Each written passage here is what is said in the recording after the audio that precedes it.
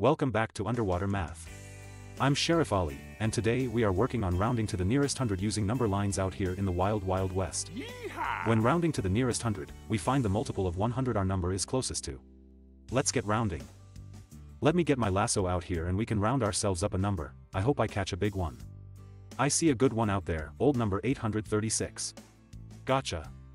Alright, let's round this bad boy to the nearest hundred. Oh look, here comes our number line. Yeehaw! We are looking at the hundreds place. 836 is between 800 and 900.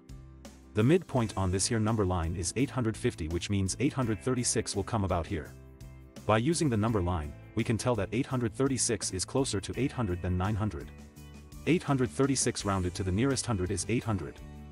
Now let's get ourselves another number. Let me get my lasso back out. Come here number. Oh, he's a big un. Come here. Don't worry, all we want to do is round you. Gotcha. 961.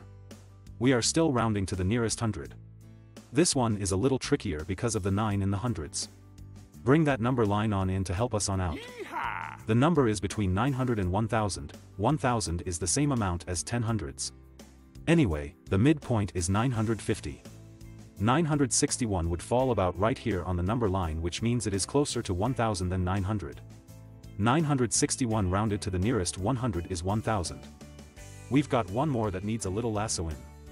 Here he is now. 450. Let's round this guy to the nearest hundred. Come on in number line. Yeehaw! 450 is between 400 and 500. The halfway point is 450. Wait just one quick minute. That's the number we are trying to round. It's right smack in the middle. But don't you worry one bit, when a number is exactly in the middle of two multiples, the rule says you always round them up. So 450 would round on up to 500. Alrighty y'all, you are ready to round numbers on your own. Good luck out there.